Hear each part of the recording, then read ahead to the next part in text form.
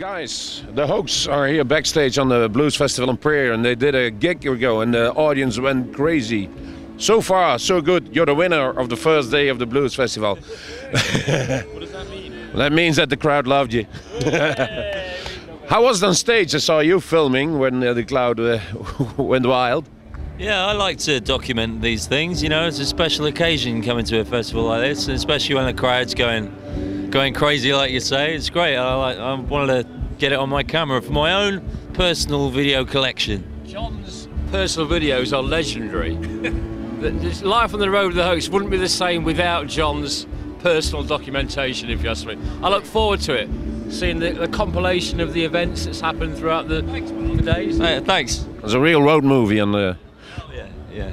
But the organization of Peer, they said there was a hole in our history in the blues, and that was the Hoax never performed us in the festival, and they filled it up.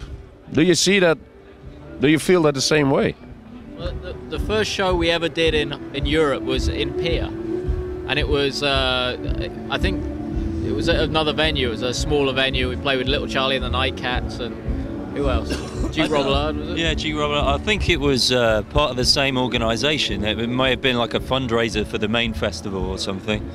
But then the whole 10 years following that, we never got to play the main festival itself, and that's something that Robin mentioned just yesterday. I think, you know, it's kind of surprising we didn't ever play this festival, but we've put that right now. And then you decided, after a couple of years, it is time to get all the guys together and get a reunion out with the Hoax. First of all, go back a few years. Who decided, well, we're going to give a call to all the guys? And I've seen a couple of films you play with a lot of guys. You never were angry to each other. There was no fight, but there was no Hoax. Wow. Yeah, I guess it was probably me originally getting everyone back together again. But you know, I think everyone wanted to do it, so it wasn't a struggle to do it. I think everyone wanted to. Do you have tricked anybody in through it? So if he said yes, he did it, and yeah, I don't think Hugh quite realises we're here today. The drugs will wear off later. Say hi. But you know, we've got him under control. But you know, you were the most difficult to get the band together. Do you? First, you were reluctant to play again with the Hoax, but now? No, I was quite up for playing with the Hoax, wasn't I? I can't remember. Yeah, I was. Yeah, I was. I've seen your reaction today. You must be. Yeah, it was great. It was really good. The audience were fantastic, especially as like a lot of the gigs we've done over the last couple of months. You're playing in front of people that haven't seen you for 10 years, and people pull out T-shirts that they've kept for 10 years. You know, I mean, I never keep anything for 10 years, and it's quite, you know, it's quite touching. You all got a great past in the blues, as the Hoax. Individually, got all your own projects. Is there any future again for the Hoax? Well, this is something we've not really. There are no major plans at the moment in the future, but.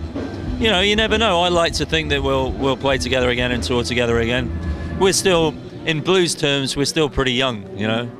So, I've seen the wall of death in the inside. The wall of death.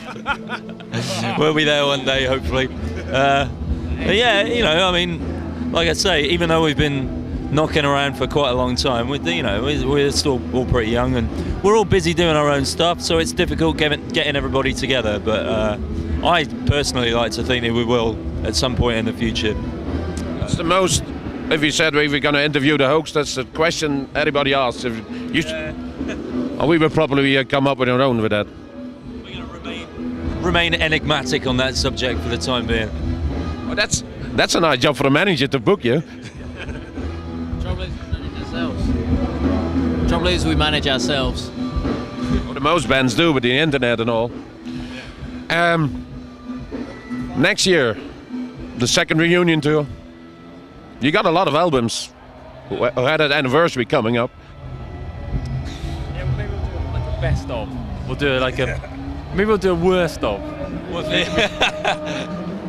We'll find another excuse to get together. Yeah. I mean, doing gigs like this one here today and seeing the audience, they were fantastic. So it really makes you want to do more and bring out a new album. So if you're putting your restraints on performing, then you can always play at the big festivals, but not any club tour.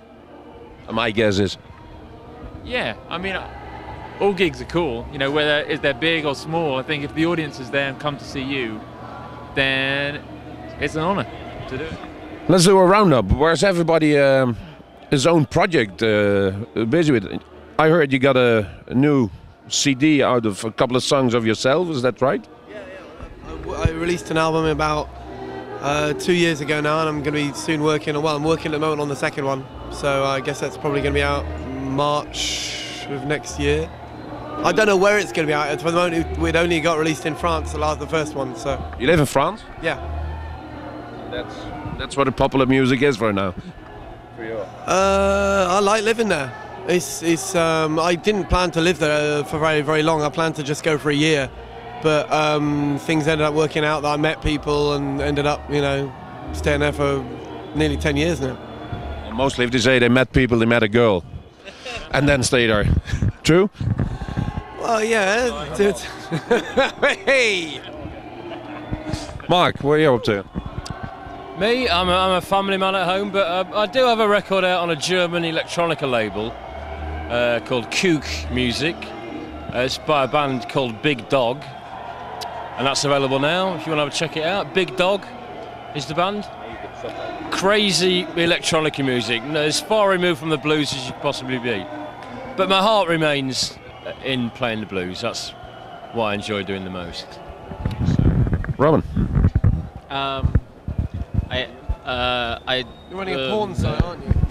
You are? You're running a porn site. Yes. Yeah. Midget porn. Yeah.